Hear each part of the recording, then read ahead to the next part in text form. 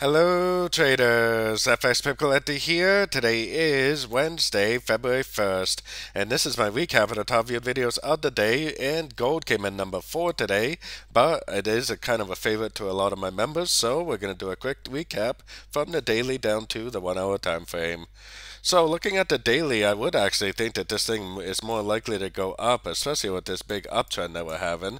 But looking at correlated pairs, especially the DXY US dollar and the rest of the dollar pairs, I am actually thinking that this is going to end up going down, and it probably is going to eventually make a wave A. This is going to be like a 1, 2, 3, 4, 5 on the shorter time frames. So let's head down to the 4 hour time frame. So 4 hour time frame, it's kind of hard to imagine this right here as a downtrend. It looks more like a correction. And like I said, it does kind of look like it wants to go up again, but I think this is more likely to be like a distorted wave 1. This is an A, B, C right there. That's 3 waves. And this is probably going to go down, make a 3, 4, and 5 of wave A.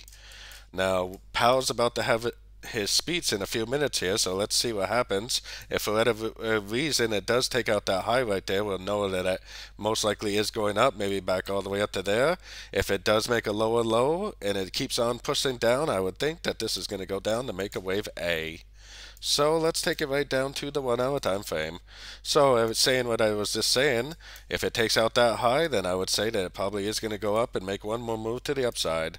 If it does keep on pushing down, if it does make a lower high right here, especially if it takes out these lows, I would think that this thing's just going to keep on going down, which I think, based on the US dollar index, that it more likely will keep on going down.